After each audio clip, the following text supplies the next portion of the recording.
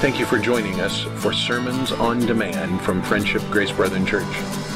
We provide these videos as a way to share the pulpit messages and teachings offered at Friendship Grace Brethren Church. If you find these videos a helpful resource, please drop us a note at info@friendshipgracebrethren.com. Now open your Bibles and get ready to dig into the Word of God.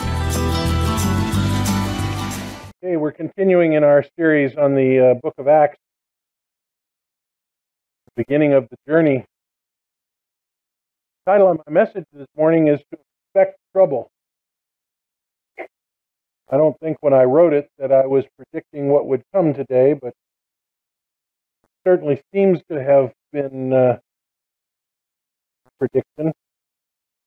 We began chapter 8 last week, where we saw Saul appeared to be more than just a coat check guy. Remember this, Dr. Luke tells us that as they stoned Stephen, that they laid their coats with Saul. It appears that he was the instigator, or I would probably term him the prosecutor, the one that actually caused the group to say, we need to kill him, and then orchestrated his execution. It appears that he then goes on, and as we'll see in chapter 9, he murders and arrests Christians. That's the Apostle Paul that we're talking about. Persecution in Jerusalem caused the church to be pushed out. Last week, the title of our message was Being Pushed, as the church was being pushed out of Jerusalem into the surrounding areas, into Judea and Samaria, keeping with the direction of Jesus, who said, "You'll be witnesses for me in Jerusalem and Judea, Samaria, and to the uttermost parts of the world." One of the men that we had been introduced to in chapter 6 was Philip. Of course, we were introduced to Stephen as he was with Philip, appointed a deacon, 7 men that had been appointed by the apostles to be deacons, to help the widows get their daily distribution of food. And last week we saw that Philip was pushed out of Jerusalem and he went up to Samaria. He was preaching and performing miracles. God used Philip to heal the sick, cast out demons, and perform all sorts of miracles. Resulted in a gathering crowd in Samaria. Everybody was coming to see what was going on as Philip was there. This morning we pick up Dr. Luke's narrative in chapter 8, verse 9. Dr. Luke continues the narrative of Philip in Samaria, and he also talks about something else that happened there in Samaria. So we'll have a brief break in the narrative of Philip, but we're still in Samaria, and it's in response to what Philip had seen and what God had done through him. Starting in chapter 8, verse 9. But there was a man named Simon who had previously practiced magic in the city and amazed the people of Samaria, saying that he himself was somebody great. We saw last week that there was much joy in Samaria because of the gospel, because of all the miracles that were happening, that were being conducted. One of the people affected by the gospel was a man that was involved in witchcraft, Simon. Our English text uses the word magic, but the Greek word's meaning ranges from sorcery to witchcraft. We're not talking David Blaine magic here. We're not talking about card tricks. We're talking about witchcraft. We're talking about dark arts, whatever you want, whatever word you want to use for occult practices. That's what we're talking about here. This was not a good guy. This was a bad guy. The sense of the word is that he was involved in using supernatural powers, Satan's powers. I'm struck by the contrast of verses 7 and 8, and with being then contrasted with verse 9. Look at the verses with me. Going back to what we saw last week. For unclean spirits, crying out with a loud voice, came out of many who had them. Many who were paralyzed or were lame were healed. So there was much joy in the city. Okay? 7 and 8. Philip, working in the power of the Holy Spirit. Verse 9, which we had just previously read. But there was a man named Simon who had previously practiced magic in the city and amazed the people of Samaria, saying, "Look at me, I'm a good guy." What's the difference? The difference is one's focused on serving God, one's focused on serving himself. In verses 7 and 8, God used Philip to perform miracles, healing and casting out demons, resulting in great joy in the city. And in verse 9, Satan's supernatural power was being used to glorify Simon. It was all about him. Look at me, I'm a good guy. All attention was focused on Simon and on how great he was. But for Philip, they were focused on God. Here's my first of my interactive questions today. What principle do you see here in the juxtaposition of 7 and 8 with 9?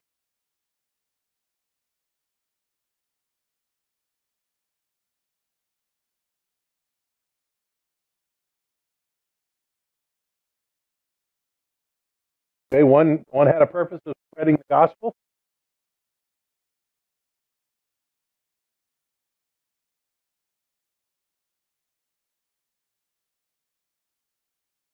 False prophets, false teachers, yeah.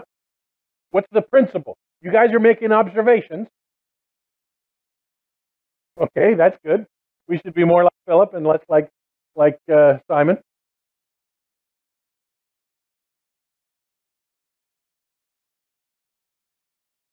Sure, God can use anybody. Okay.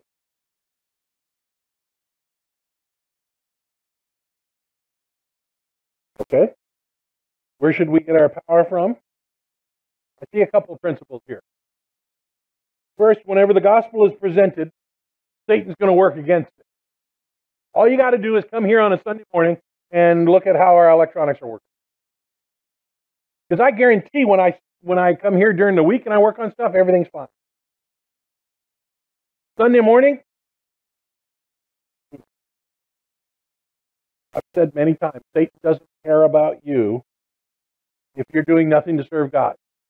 If Satan hasn't visited you and caused you problem, my guess is you're not doing anything for God. Because once you get busy doing stuff for God, Satan's going to quote our granddaughter, we have a problem here. Something's not right. That's Satan when he sees you working for God. And he's going to do what he can to disrupt that. When you get serious about serving God, just expect trouble. That's the title of the message today. Expect trouble. If you're not expecting it, you're not experiencing it, logic would dictate that you're not doing anything for God. The more God uses you, the more Satan's going to be after you. It might be pain in the knees. It might be getting really physically sick. It might be having a car crash. It might be losing your house in a fire. It could be any number of things that God can do to you. Or that I should say Satan that can do to you. Remember that Satan only can do what God allows him to do. So just think about that. If your life is as good as it gets, take inventory of yourself. Are you serving God or not? Second, I see that Satan can make people think he's God. Or at least God adjacent. Satan's a great imposter.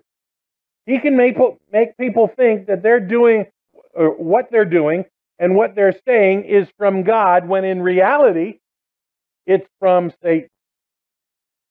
He's a great counterfeit God. As a result of both of these principles, we need to be prepared for trouble when we serve Jesus. I suspect that when Stephen and Philip were appointed to wait tables in Jerusalem, They had no idea what their fate was. When they started working as deacons in the early church, I don't think either Stephen or Philip had the idea of what was going to happen with them. In the case of Stephen, it meant that he was in the presence of Jesus really quickly. He's out there pronouncing the gospel, and he gets rocked to sleep. Just took a little longer for Philip. Back to our text, Acts 8:10. They all paid attention to him, from the least to the greatest, saying, "This man is the power of God that is called great." Simon was doing miracles. He was doing counterfeit miracles in the power of Satan. The entire city was focused on him and how great he was. Satan made himself and his servant Simon look good, look like God. We have to watch out for that kind of counterfeit going on in our world today. Here's your second question. When you think of counterfeits like this today, counterfeit gods going on today. Let's hear them. Oh, wait, yeah. I'm going to go way out on an anti-NBA thing, and I'm going to say LeBron James. You want to talk about a counterfeit god? He's right there. And that's not an anti-basketball thing. That's an anti-LeBron James.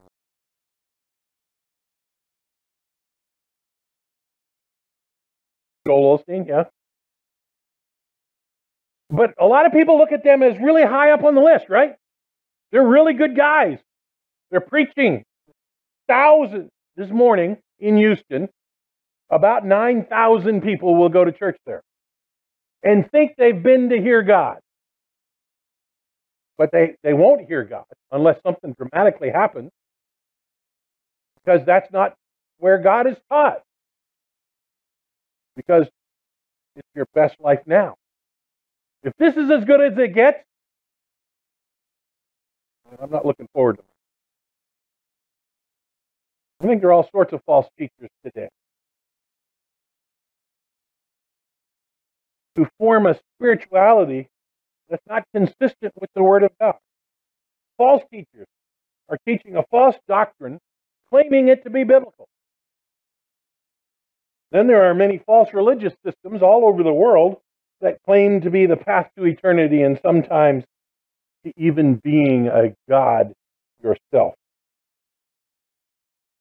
People see these systems and then flock to them because they're the power of Satan. People just are attracted to them, thinking they're following God, but in fact they're following Satan. They're being led away from God. That's Satan's goal, is to keep you from seeing God. It looks good, and the leader looks great. I mean, Joel has more money in one suit coat than I have in my entire wardrobe. Probably all of the wardrobe I've ever had is less than the cost of his suit. He looks good. People follow him. He sounds good. Doesn't know theology. Whip. He doesn't hear God. He doesn't preach God. And there are a lot of guys out there like that. Not just to pick on Joel Osteen, although because he's so popular, but he's so anti-biblical theology. Those kinds of things are Satan's servants. They're actually drawing people away from following God. Verse 11. And they paid attention to him because for a long time he had amazed them with his magic. Read witchcraft. Read sorcery. Okay? Don't think of magic as in David Blaine or any of those other magicians. That's not what we're talking about here. But when they believed Philip and he preached good news about the kingdom of God and in the name of Jesus Christ, they were baptized, both men and women. Apparently, Simon had been a fixture in Samaria for for quite some time. Everybody knew who Simon was. And they all loved him because he did things. To put it into today's world, he gave them stuff. Like the government sending you a couple $1,000s every few months. Get you hooked on that, you're going to like them. That's the whole intent. Simon did stuff for them. He healed them. He gave them things. He performed magic for them. Simon commanded attention in Samaria, all because of the supernatural power that was empowering. But then Philip came to town, and preached the gospel of Jesus Christ. Dr. Luke refers to the gospel as the good news of the kingdom of God in the name of Jesus Christ.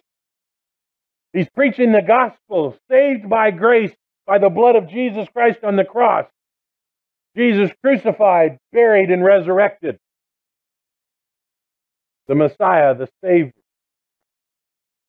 The result of Philip coming to town is many of the people that had followed Simon were now following Jesus Christ. There was a revival going on in town. Many were baptized. When I first read this, I was sure how to treat this short statement. Many were baptized. We have to go back to the first phrase of verse 12, where we see they believed. They believed and then were baptized. All throughout the book of Acts, we see baptism as almost the first action post-salvation. Never do you see it for salvation. There's no place in the book of Acts where you have baptismal regeneration. You see baptism as a result of salvation, an identification as we understand it with the Father, Son, and the Holy Spirit, and their part in our salvation. The sense of the word believe in the beginning of verse 12 is much bigger, broader than we sense it in English. In English, it is just an understanding of you believing something, but in Greek, it's more relied on, trusted, convinced of, or have faith in. It is something actionable. For a while, I was involved in the new. I helped build or put together the new fusion center for this region of Florida, where we would take information in from all sorts of sources.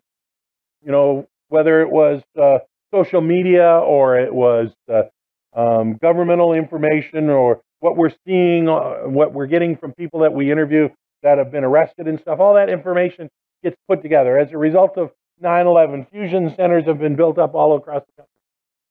And we would get information, and then we'd have to look at it. Is it actionable, or is it just noise? When you believe something, it becomes actionable. You can do something with it. And we could make determination of what we were going to do as a law enforcement agency because we had intelligence or information that we believed was actionable. You could work on it. You could use it and make determination from it. That's the sense of the word believed here.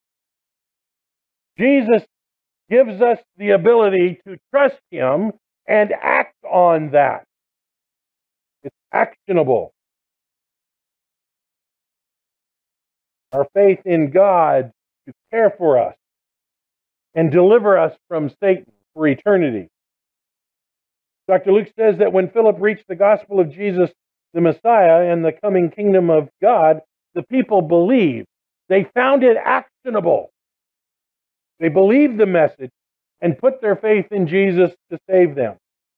They became followers of Jesus.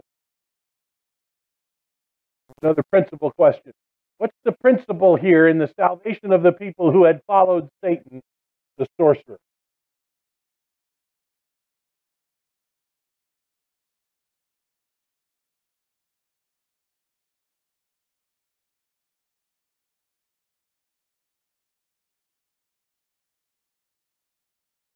The people that were following Simon, but those that they became saved when they followed Jesus. Okay, there's a principle there. You're close. You're close.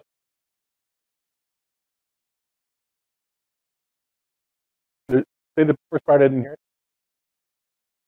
Okay, they saw the difference between the truth and false information. You're building on it. You're getting there. That's good. Only God can save you. God wins. Yeah, that's really the idea, that only God can save you. God wins. Is that the power of Satan is no match for the power of God.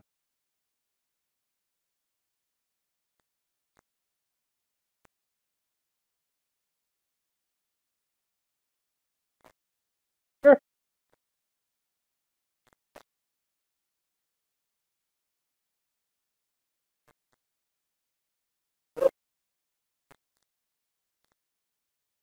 The only problem with your argument right now is they didn't receive the indwelling of the Holy Spirit at the time they were saved.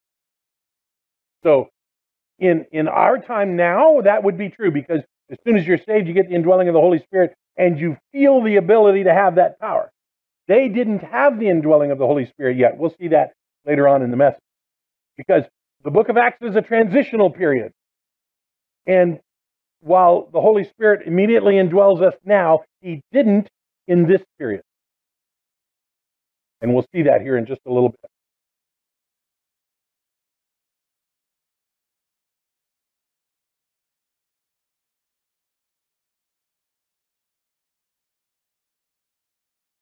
Right. Both men and women. Right. In fact, you can see that all throughout the church age. You know, in this period of time where we have this argument about complementarian and egalitarian, complementarian is the understanding where women complement. They're different from, but complement men. Or egalitarian, where a woman can do anything a man can do. In a lot of ways, that's true. But God has ordained that in the church and in the home, there's a difference. There's a different role. That's complementarian. But as this argument of complementarian and egalitarian rages in our world today, there's this idea that the church never looked at women as equals. That's the furthest from the truth. Always in the church, women have been looked at as equal. Different, equal. I mean, you don't know anatomy if you think you're the same. I mean, that's just simple. I think the principle here is that the power of Jesus is far superior to the power of Satan. When the gospel goes out by God's power, Satan doesn't stand a chance. We need to apply that logic to our spread of the gospel. Why can't the world be overcome with the gospel because we have all the power? It's because we limit it. We're all frustrated by what's going on in our nation today with all the racial division and the various struggles. It seems like there are no answers to the problems of our society. It seems like every day you turn on the news and it's just no answer. Well, I got an answer. The gospel of Jesus Christ. Back in the late 80s, Jack Eckert, you've heard me tell this story before, Jack Eckert, the founder of Eckert Drugs. He was a great humanitarian as well as a great businessman, and he was appointed by Governor Graham of Florida to head up a commission on figuring out the recidivism, how to solve the recidivism in Florida's prison. Recidivism is when a prisoner is let out and comes back to prison again. And at the end of the period of time of study, Jack and his commission proposed to the Florida legislature and the Florida governor that recidivism will only be reduced when we introduce prisoners to Jesus Christ. For a while, a Democrat governor in the state of Florida had as an official policy, we're going to teach people about Jesus Christ in prison. It's a different day. But our recidivism rate went down. They actually had to close 2 prisons in the state of Florida for a period of time because they didn't have many bad guys. Because they were being introduced to Jesus Christ until some satanic individual decided to compel the government to no longer do that. And we had to open up the prisons and build more. And the recidivism rate is still north of 70%.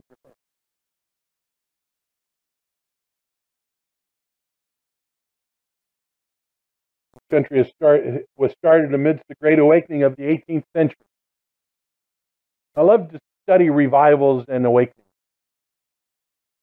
As people fled Western Europe and the religious oppression going on there, people like our predecessors, Alexander Mack and group, fled Germany and the other Western European countries in order to find a place where they could practice what they understood God's word to say. They came to America and dramatically changed the world. Not just our predecessors, but all the people that came to North America fleeing religious oppression changed the world. The United States of America was born out of that kind of thought process. Then at the end of the 18th century and the beginning of the 19th century, another revival occurred in the United States. This revival saw the establishment of many, many, many seminaries that became colleges, universities that are at the top of the Ivy League today. The Ivy League didn't start off as this satanic-filled place that it is today. It started off as places where men were taught how to preach the gospel. There was a big change in America at the end of the 18th century and the beginning of the 19th century.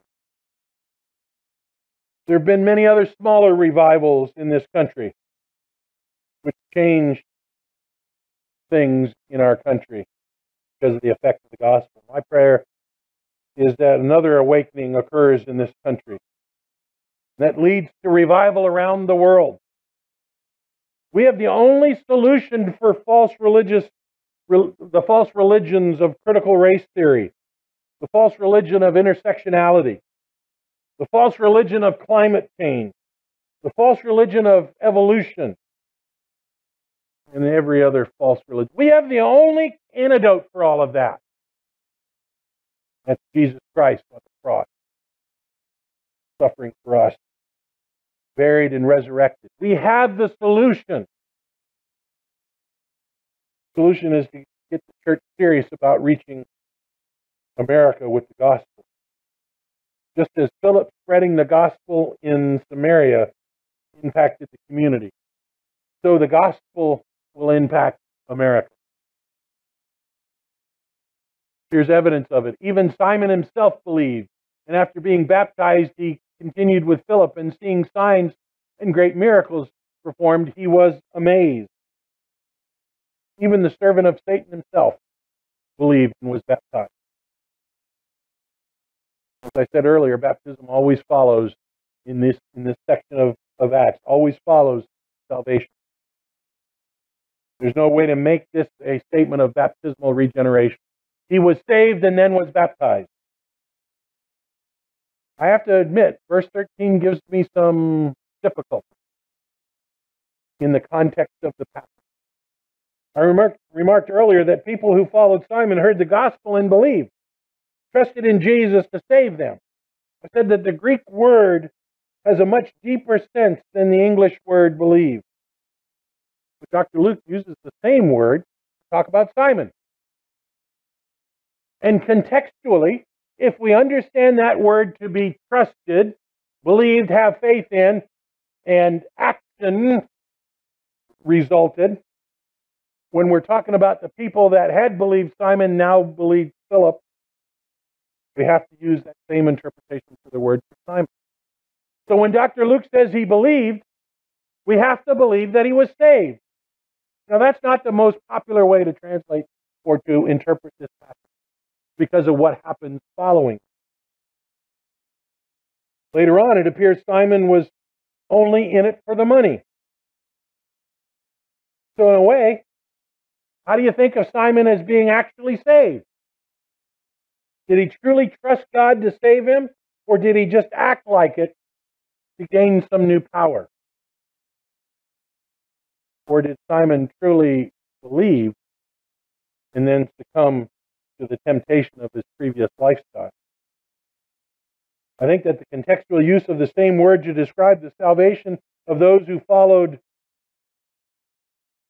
who had previously followed Simon and now were following Jesus, and then Simon himself, leads us to conclude they were all saved. But not everyone, not everybody, not all the scholars agree with me. Clearly, though, Simon was interested in the power. Remember when you were saved, you weren't immediately, completely, and totally changed. You still have some of your old drawbacks, some of us more than others.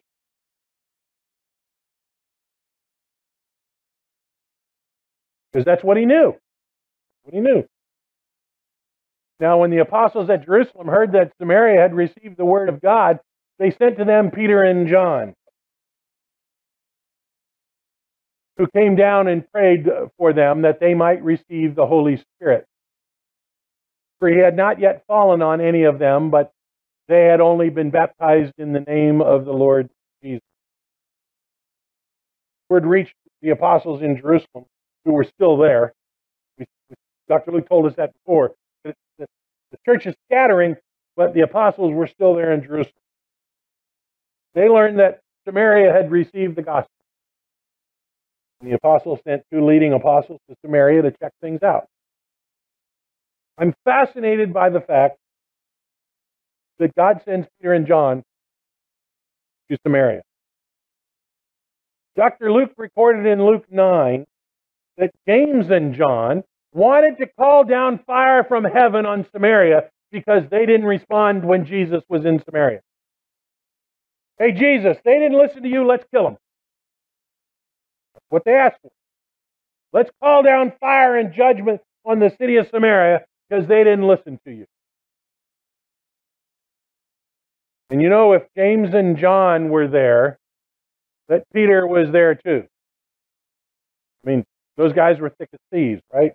They were together all the time. So they wanted to call down fire on Samaria, and now they're, after the death, burial, and resurrection of Jesus, after the church has started, after they've received the Holy Spirit, they're going to check it out to see if the gospel really was presented. I just wonder what the conversation was like as they were walking down from Jerusalem to Samaria. Take a day or so to walk. What was the conversation like? Peter said, hey, do you remember when you guys were calling down fire? Because Dr. Luke doesn't say Peter was involved in that, so he could throw stones at him for that. You remember when you wanted them to be dead? Now they're turning to Jesus. I just wonder how that conversation went. I wonder if they regretted how they acted before. Once in Samaria, Peter and John prayed for the Samaritans that they would receive the Holy Spirit. We're still early in the church age. We're still in that transition. The Old Testament, the age of law isn't quite done away with. The New Testament, the church age is ramping up. We have this transitional period, and things aren't happening exactly like they happen now. They hadn't yet received the indwelling of the Holy Spirit.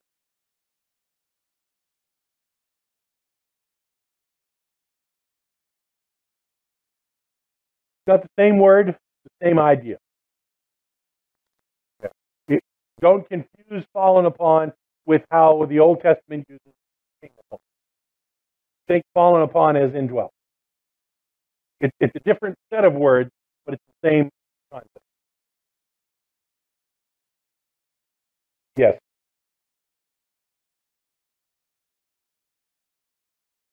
So they're praying that they receive the Holy Spirit. And then they do. This is not a second blessing. Charismatic churches will tell you this is evidence of a second blessing. We're very clearly told they had not yet received the Holy Spirit. This is the receiving of the Holy Spirit. It's different than it happens today. Understand that. This is a transitional time, and what happens for them is not normative of what happens in the church. It's not the way it normally works in the church age, but it's in a transition age. Now that I've got you really thinking about that transition, here's a good question for you. Why do you think God set up a transitional period? I get asked this question every once in a while when we have this topic. The transitional period as the church age is beginning.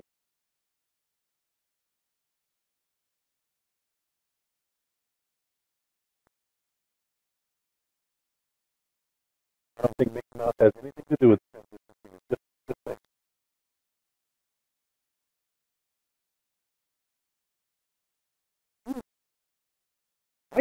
Part of the validation process.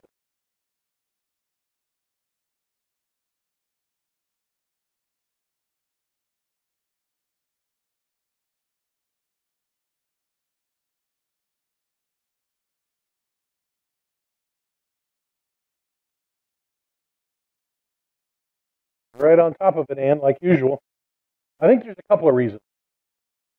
First, by the Holy Spirit not being received until the apostles and prayed with the Samaritans, there's a connection or a link between the church in Jerusalem and now this new church in Samaria. The apostles during this apostolic period are the link. So what's the link now?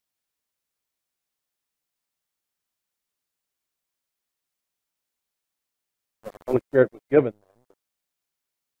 What's the link now? Back to the apostles. Exactly. Scripture. Scripture is the link now. The Holy Spirit can be given right away because we have the link of what God recorded in the New Testament. And that wasn't done until the end of the apostolic age, when John finished the book of Revelation in about 90-95. He's soon dead after that. The apostolic age comes to an end. The writing of the New Testament comes to an end. And now we have a link. You want to know what the apostles understood? Read the New Testament. In light of the Old Testament. They didn't have that luxury at this time. You want to link this back to the apostles, who are the direct link to Jesus, the head of the church? You're going to have to talk to one of the apostles, because they hadn't yet written the New Testament. So I think this transitional period is all about the establishment of God's Word. We have those sign miracles, as we talked about earlier. We have those sign miracles during this transitional period because we didn't yet have the completion of God's Word, and we didn't yet have a fully functioning way of the Holy Spirit to talk to us through God's Word and through the people that have been trained and the people that are around us and so forth. The system God would use for the rest of the church age comes in place by the end of the book of Acts. God indwells, the Holy Spirit indwells us at the time of salvation. No longer do we have to build a link back to the apostles. Verse 17. Then they laid their hands on them and they received the Holy Spirit. Peter and John laid hands on the people and they received the Holy Spirit. This is one of those descriptive passages, but it's also prescriptive. Dr. Luke is describing what happened, not the way it will happen. The indwelling they received is the same as we received. It's just not timed in the same way. I made a bad statement. Is descriptive, not prescriptive. I said that wrong. This is not the way it has to happen. It's not the way it happened for you. The Apostle John didn't come and put his hand on you and you received the Holy Spirit. I mean, he was old when he died, but he's not that old. The indwelling they received is the same indwelling we receive. timed a little bit different. Now, when Simon saw that the Spirit was given through the laying on of the apostles' hands, he offered them money, saying, "Give me this power also, so that anyone whom I lay my hands on may receive the Holy Spirit." Simon, the former sorcerer, saw the coming of the Holy Spirit through the laying on of the apostles' hands and wanted that ability himself. Can't really blame him for that. He was even willing to pay the apostles for it. Simon wanted the power to give the Holy Spirit to anyone he wanted. Clearly, he didn't understand the theology going on here, but he wanted it. He was looking for something to continue his position of power and authority. Remember, everybody in Samaria was enthralled with him. He wanted to continue that. That's natural. I don't think we automatically say he's not saved because he wanted to do what he's always done.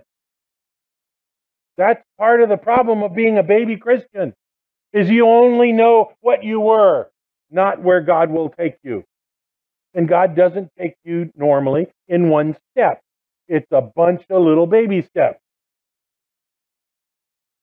Throughout church history, the practice that Simon wanted is called simony. Put a Y on the end of Simon. It's a theological term for using the church for money. Simony. The buying and selling of religious office or power. In a real way, the Reformation began because of simony. Martin Luther and the others that rebelled against the Catholic Church were rebelling at the sales of indulgences. Most of the great cathedrals of Europe were paid for by the selling of salvation. At first, only the Pope could offer an indulgence. Then later, it became so that bishops and then priests could sell them also. So if you needed to build a new cathedral, you just sold some more salvation. Simony. It continues today the way televangelists work. God's going to bless you, just send me $25. Only one blessed in that is the guy asked for $25. But Peter said to him, "May your silver perish with you, because you thought you could obtain the gift of God with money. You have neither part nor lot in this matter, for your heart is not right before God. Repent, therefore, of this wickedness of yours, and pray the Lord that, if possible, the intent of your heart may be forgiven you. For I see that you are in the gall of bitterness and in the bond of iniquity." Peter jumps right on Simon for his request and even for his bribe. I imagine that as soon as Simon was saying it, Peter was getting cranked up. Because you know that Peter he speaks before he thinks. And he just jumped right on that. Peter said that Simon's wicked heart had no part in the spread of the gospel in Samaria. Peter told Simon that his heart was not right before God in this matter. He then told Simon to repent of this wickedness, and maybe it would be possible for God to forgive him. There's some theological issues to deal with in Dr. Luke's recording. If Simon was truly a believer, which seems likely by the context, as I argued before, then the forgiveness Peter is referring to is not for salvation. That's been dealt with. It's for the sin that came after that, of thinking that he could buy this ability. That would mean that the forgiveness here would be more focused on the relationship between Simon and Jesus. No different than our sinning and being estranged from God until we repent. If Simon was not a true believer, then the forgiveness Peter is talking about may include forgiveness for eternal life. I think we can answer that question, though, by looking closely at verse 22. Repent, therefore, of this wickedness of yours, and pray to the Lord that, if possible, the intent of your heart be forgiven you. Peter doesn't tell Simon to believe in Jesus, but to repent of a particular wickedness. Deal with this sin that you've committed. He's not telling him how to be saved. That's done. He's telling him to repent of this wickedness. The wickedness now known as simony. The desire to be able to use the giving of the Holy Spirit. The desire to maintain position and authority and have everybody looking at it. I understand that. I want to be noticed too. And so I understand Simon, who is used to being in front. He doesn't want to give that up. Anybody that likes the limelight doesn't want to give it up. That's natural. So I think that's where Simon was.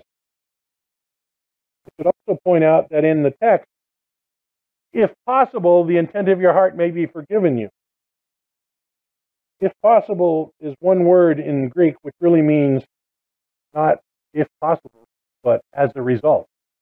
Another one of those translations that is difficult in our modern parlance to understand. Now, if you go back to Old English and so forth, it makes a little more sense.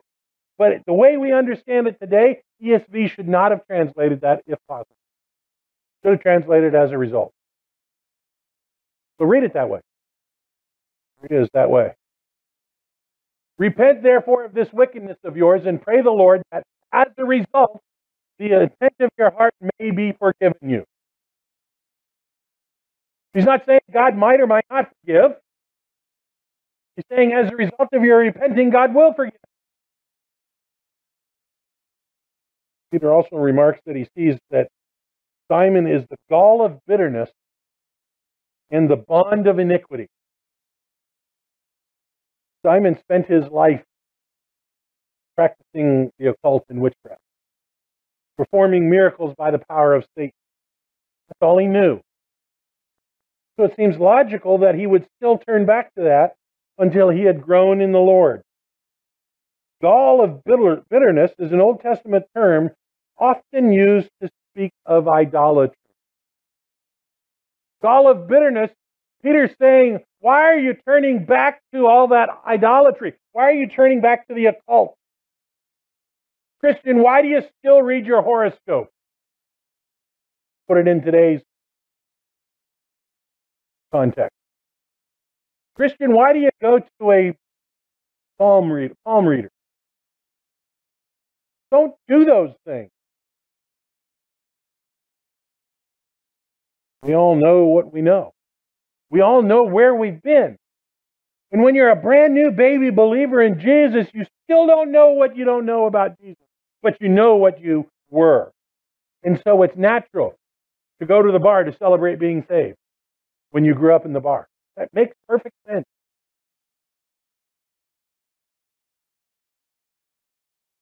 And Simon answered, pray for me to the Lord that nothing of what you have said may come upon me. Now, when they had testified and spoken the word of the Lord, they returned to Jerusalem, preaching the gospel to many villages of the Samaritans. Simon responded to Peter's words by asking for prayer that the things that Peter said wouldn't come true. He didn't want the bad things to happen to him. Makes sense. I think it's an appropriate response for a new believer to say, no, I don't want that. I know that's what I asked for, but I don't want it. Peter and John did the apostolic thing. And they preached a little and encouraged them before returning to Jerusalem. I'd like to have been present for that message. I mean, the whole city's turned upside down because of the message of Philip. And now Peter and John, the big boys, are in town. And I'd like to have heard their message. I wonder if it held a candle to what Philip had said.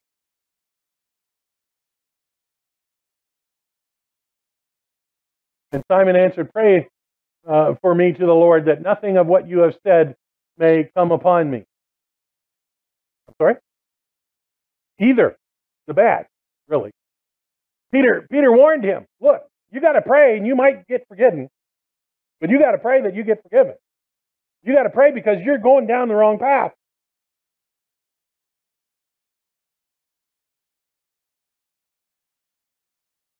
Right. Right. Here's another question for you. Last one today. What do you see happened on the way back? What do you see happened as Peter and John are making their way back to Jerusalem?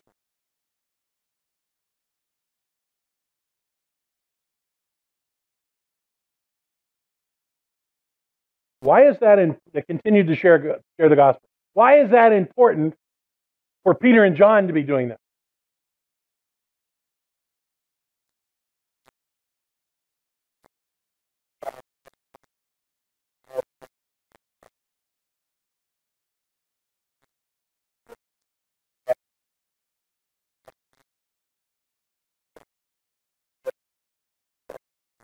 Okay.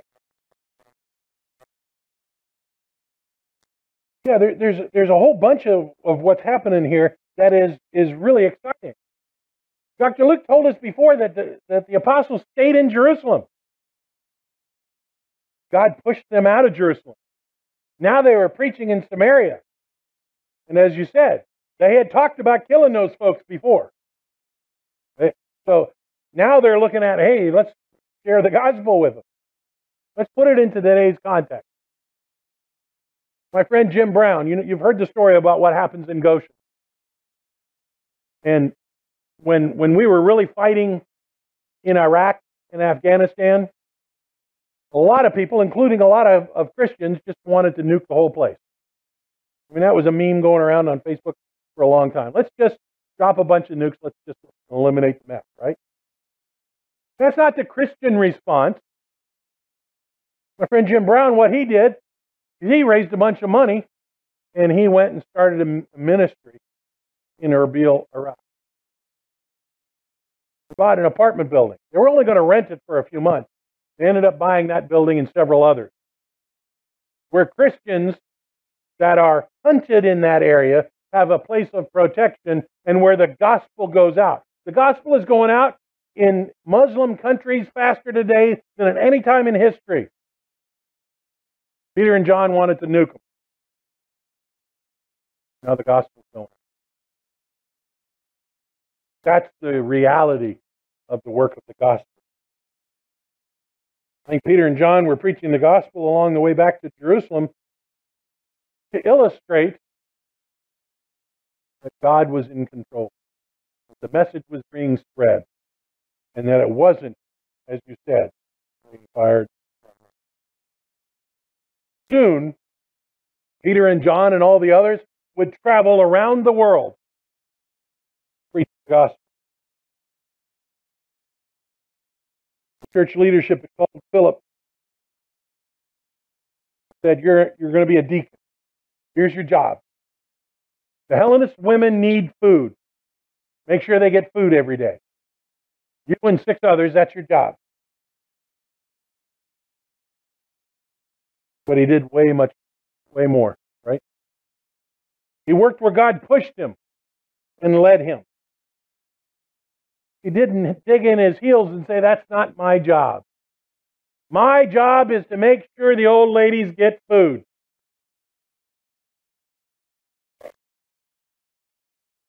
He didn't dig in his heels and say, that's my job. He took every advantage of every opportunity. I was praying on Thursday morning with a couple of friends. One of them said that his prayer for he and his church was that they would have the opportunity in the COVID pandemic to serve God.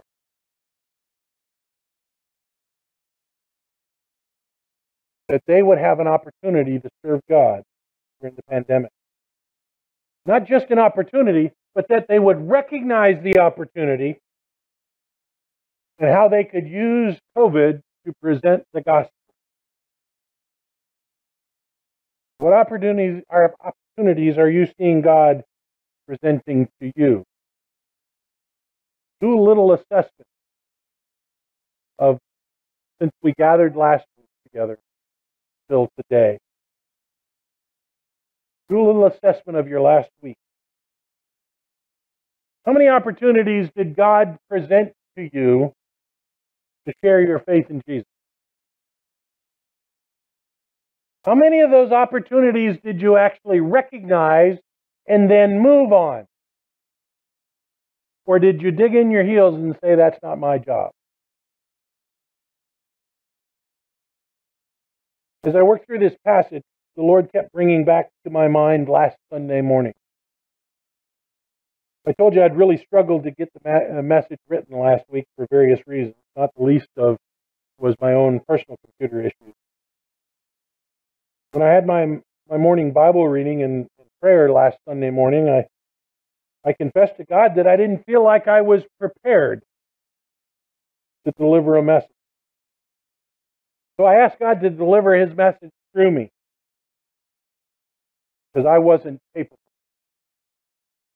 Same thing happened today because of all the issues we had. Several of you told me last week that it was a really good message. The bar is pretty low, so you told me it was a good message. God was working through me, and it wasn't me, because I had no capability last week. Just need to understand that. I also prayed last Sunday morning that we would have a visitor. I had no idea that Sybil was coming. I had no idea. And as I was sitting here, looked up from my computer screen, and I saw her walk in and sit down, and I didn't know who she was. I didn't know what was going on. I didn't know how she got here. And then God said, hey, stupid, she got here because you asked for a visitor. God can do more than we can dream of. Understand what Paul says there. No matter what you can dream of, God can do more. You can't imagine all that God can do. We need to be busy serving God through our life and ministry, taking advantage of every opportunity, not knowing what will come from that opportunity. When Philip agreed to be a deacon, I don't think he had the understanding that he was going to lead Samaria to Christ. He thought he'd be waiting on tables for Jewish ladies.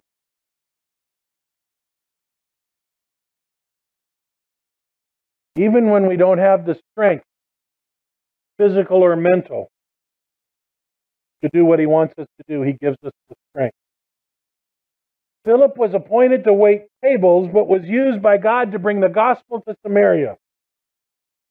Peter and John were used by God to authenticate the conversions of an entire city, and were so excited to do it that they kept skipping on their way home, preaching the gospel all the way back to Jerusalem. What's God got in store for you? What opportunity is He going to give you? What opportunity are you going to see and take advantage of? Thank you, Father, for the reality of your word. Thank you for the examples, for the principles that we see in your text.